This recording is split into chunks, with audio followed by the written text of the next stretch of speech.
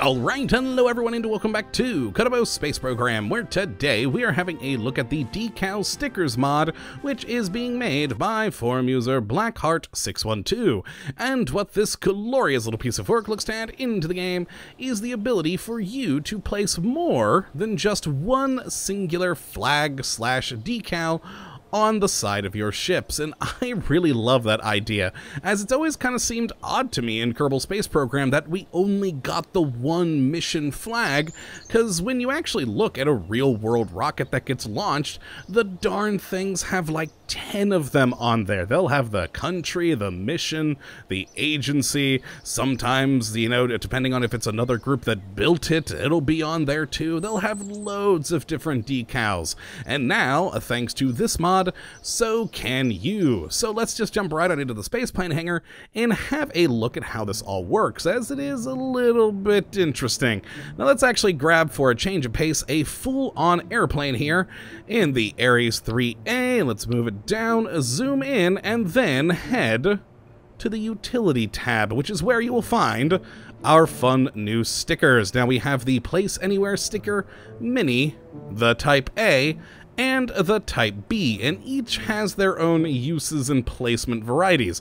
Now the mini is meant to be used for either a flat surface, because if I place it on there, you'll notice it is obviously kind of going off the rails around the side of it because, well, it is a flat sticker, which is perfectly serviceable. You can, you know, put it onto, like, say, the side of a wing like this and have a flat decal right there. That works just fine. But if you're going to put it on a curved tank, well, the mini is designed for a much smaller tank. It's designed more for the .625 variety pieces. And if we place this thing on here, and then we have different options. Now, right now, as I said, it's flat, but we can actually change the shape with this button right here. So we have next shape and previous shape, and if we click next shape, we get the Type A variant, which actually, as you can see, is curving the sticker in this direction. So if we actually rotated this thing properly, there we go. That now snugly fits around that tank, curved just right for its size, and it fits quite lovely right on there.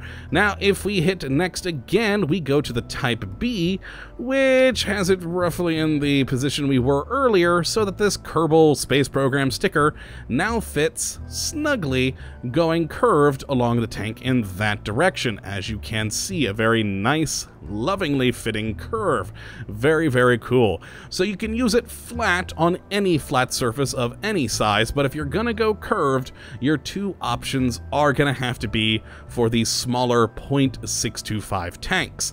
Now if we head back to utility, we then have the Type A sticker, which, if we put it on here, you'll notice starts off flat, just like this one, and it functions similarly to this one in that we have different variants, but this one is a bit different on its variations. So right now we are flat.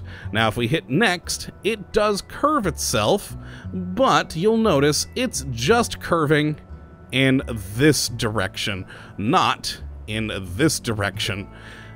And if we hit size, or the next shape again, we'll go to size 2, and it's still curved in only this direction.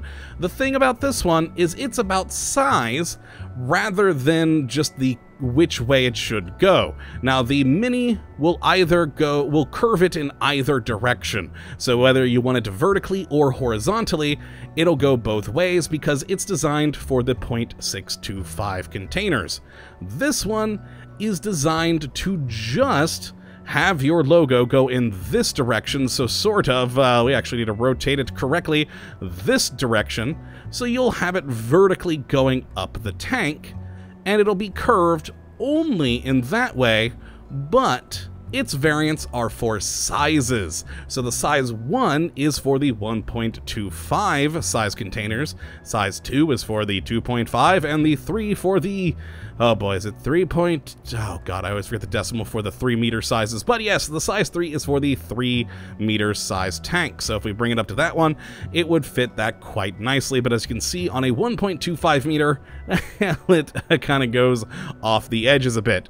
Now, if you did want it going across rather than vertically, you would have to go with the Type B, as it will serve that function. There we go, and it only has the size 1, size 2, and size 3, because, well, we really don't need a copy of flat again for the Type A, because, well, flat is flat, whether it's on any sized thing, so you really don't need to make another copy of that. So for this, the Type Bs will only be between the size 1, 2, or 3, and having the logo going in that more horizontal direction rather than the vertical. And I quite like that, and it fits on there very nicely. And then we have, of course, our other options here. If you don't want the Kerbal Space Program icon, we can switch it up to any of the others. We got the ESA, the NASA logo, KSP, etc., etc. Now, one thing you should notice, though, as I go through all of these, is that these are the stock decals included in the game.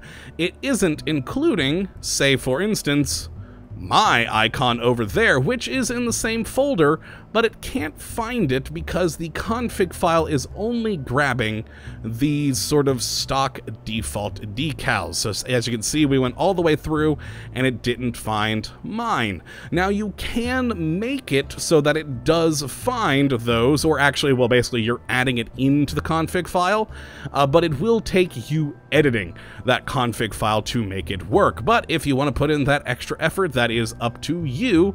But if you do, you could potentially have an infinite number of decals just in any shape and variety for you to put onto your ships.